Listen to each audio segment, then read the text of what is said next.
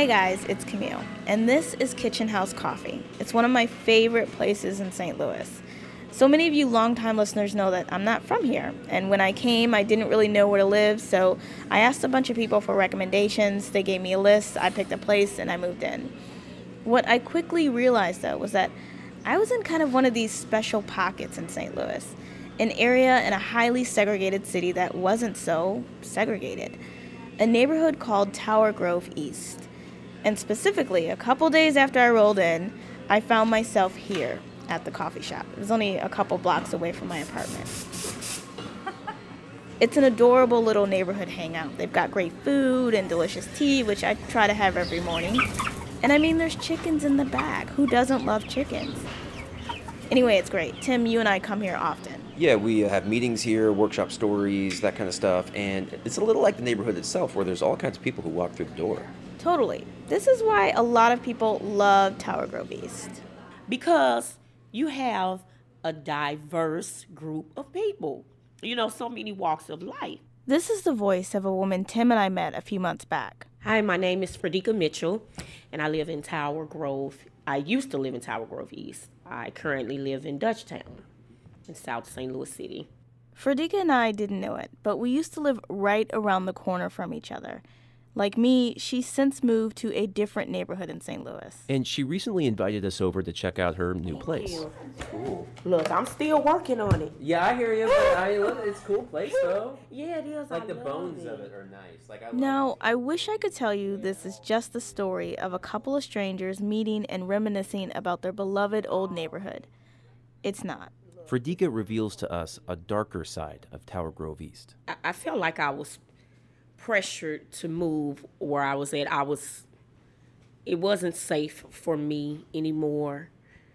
It was not safe for my children anymore. Mentally and stress-wise, it became to be too much. Fredika says she didn't always feel this way about Tower Grove East, and the first few months were great. It was nice and comfortable, but as it got warm, you know, more people would come out into the neighborhood. And I remember one particular moment where I was giving my son a bath, and I had the door cracked. And he was young. He was really young. And I put on his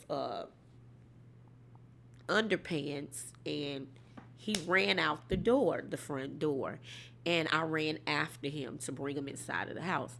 And I heard a knock at the door, and it was the police. They said, someone called and said that there's a young child running around the neighborhood naked, unsupervised.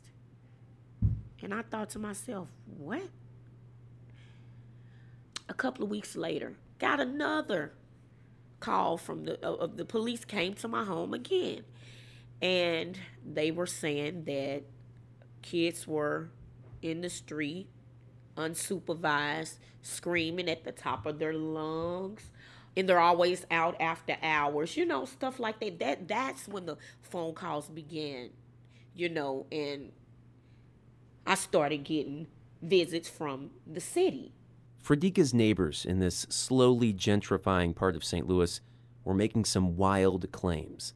They accused the mother of 5 of running an illegal daycare out of her own home. They outed Fredika on Facebook as someone who used a Section 8 housing voucher. They called her and anyone who visited her suspicious. City officials never substantiated any of the claims. This went on for 6 years. I mean, 6 years? 6 years. It got so bad that Fredika's landlord sold the building because he was tired of the harassment. But because of the sheer number of service and police calls generated to her home, she was slapped with the label, being a public nuisance. It was crazy. I had no peace.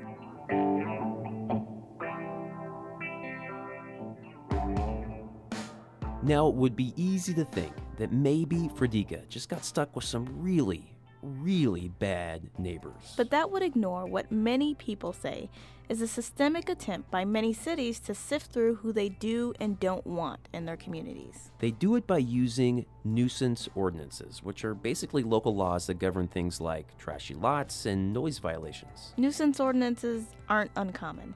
As a reporter in Florida, I remember a town using its law to shut down a rowdy nightclub. But there's been a shift in recent years to use these laws against people as well as businesses. What's more, housing advocates and legal experts say these nuisance laws often target specific groups of people: Black people, poor people, people with disabilities and mental health issues, and domestic violence victims. And the St. Louis region, they say, is leading the pack. This is something that happens a lot in our community amongst, from my experience, the people that I've talked to amongst African Americans. I've been through so much hell coming from Tower Grove East. You know, I thank God that he blessed me to be able to come here and have peace. You know, because I wouldn't be able to take it. You know, to come move. I was just saying when I was looking for places, I said, Lord, I don't want to be nowhere where folks don't want Black folk. So on today's show, we explore just what happens when communities label a big chunk of their citizens, often poor, Black, disabled, and battered, as public nuisances. And we wade into the fight against these laws. From St. Louis Public Radio and PRX, this is We Live Here, A show for people somewhere on the woke spectrum.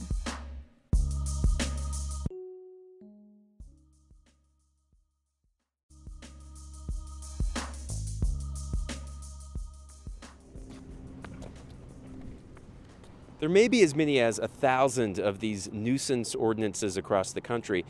Some are in big cities like St. Louis, but small communities have them too, like here in Maplewood, Missouri. It's a beautiful spring afternoon, and Tim and I are strolling down the main drag. It used to be a section of Route 66. There's a lot of cute little shops and restaurants, and one of the area's most celebrated brewery takes up an entire city block. People here also rave about the schools. I mean, honestly, it's kind of like my old neighborhood, Tower Grove East, for suburbanites. Yeah, but we should say that behind this leafy veneer of cuteness, this town's facing some pretty serious allegations right now. Yeah, according to some, the St. Louis suburb of about 8,000 people has one of the nation's most stringent nuisance laws. And it so happened that we discovered that Maplewood, Missouri has perhaps the worst. Sasha Sandberg-Champion is a civil rights attorney in Washington, D.C. He tracks these ordinances at the national level. What Maplewood does is it says if you want to live in Maplewood, you have to get something that it calls an occupancy permit. So you actually have to apply for permission to live there. And then if under its nuisance ordinance, if 2 or more police calls are associated with you, the town can actually hold a hearing and then revoke your occupancy permit, and that effectively expels you from town.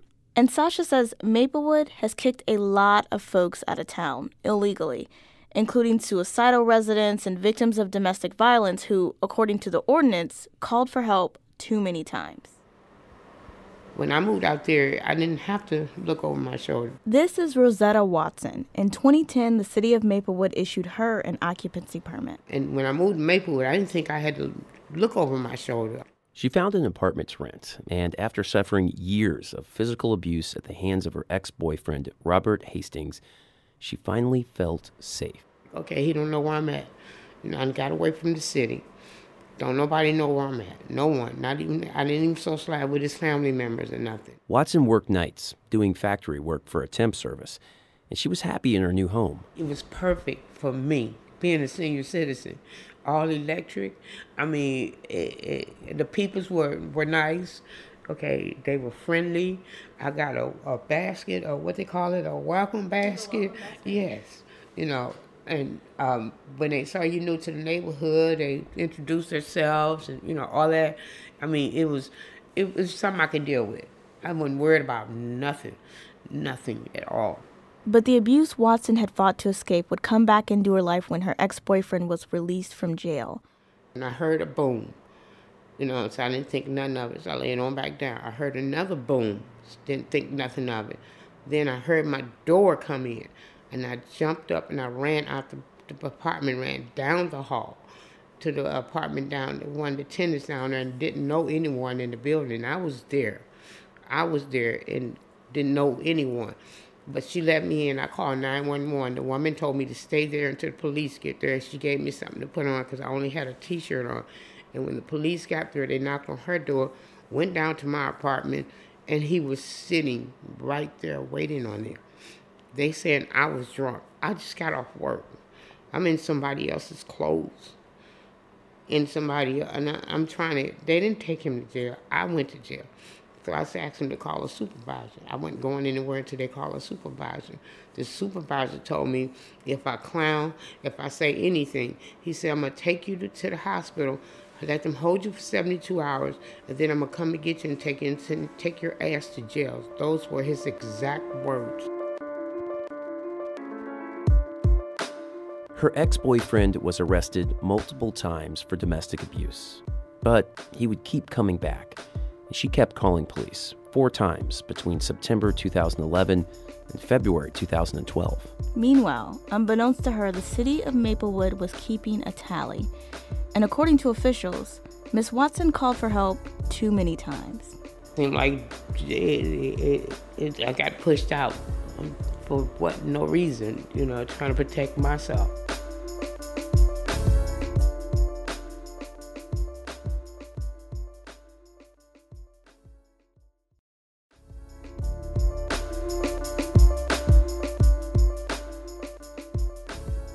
Before we continue with Rosetta Watson's story, a few notes and reminders about Maplewood's public nuisance policy. So to even live in this community, you have to get an occupancy permit from City Hall.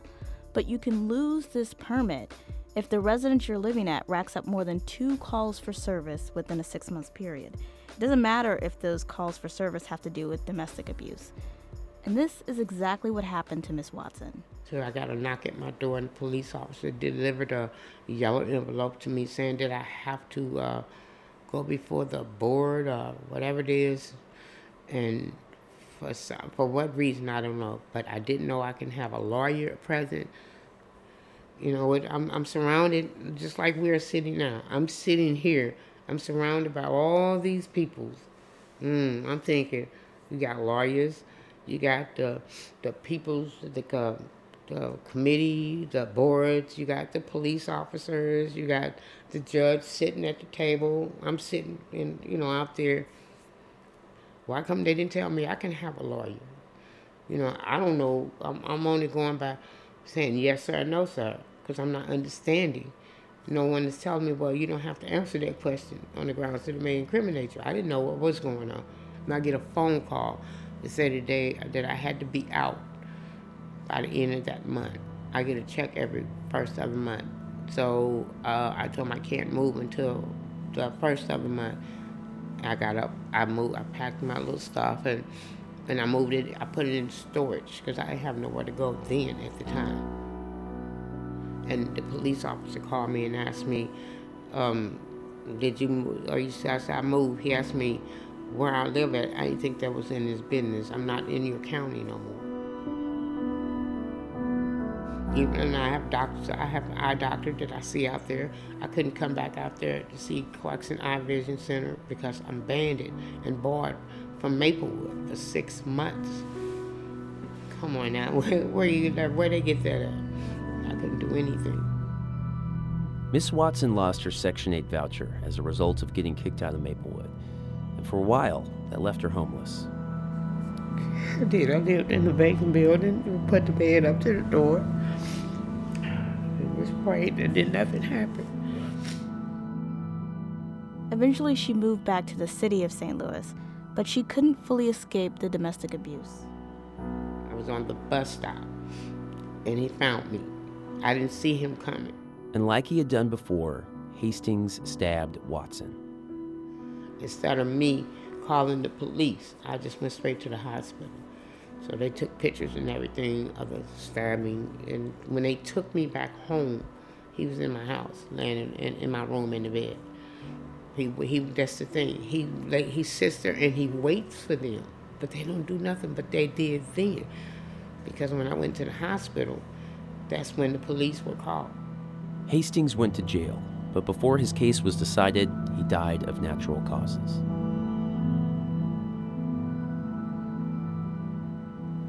It was really, really nice, peaceful, quiet.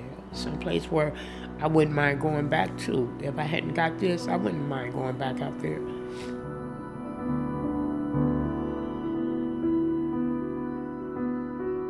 I think this is part of, I don't want to call it a backlash against desegregation, but to some extent it's related. I mean, where you see these ordinances is not in towns that remain 100% white. Once again, this is Sasha Sandberg-Champion, the attorney you heard from at the top of the show. And if you recall, he tracks nuisance laws at the national level. Where you see these ordinances is in towns that are struggling with the growing pains of integration and people being made uncomfortable by each other. As recently as 1970, Maplewood was almost entirely white. These days, African Americans make up about 17% of the population. But Sasha says the town has sought ways to roll back these demographic changes and lure upscale whites back into town. It's also worth noting that 2 years ago, the U.S. Department of Housing and Urban Development said that laws like Maplewood's could be problematic. And local housing advocates have brought concerns to the town officials, saying they could be violating the Federal Fair Housing Act. But Maplewood's law is still on the books. So, local housing advocates say they're done with warnings, and they're taking the town to courts.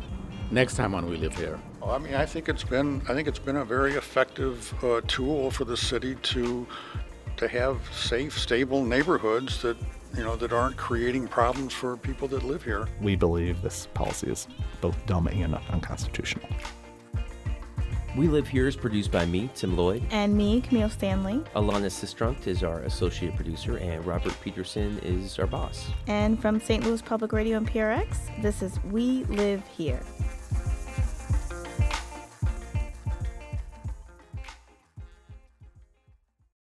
Support for this podcast comes from the Corporation for Public Broadcasting. From PRX.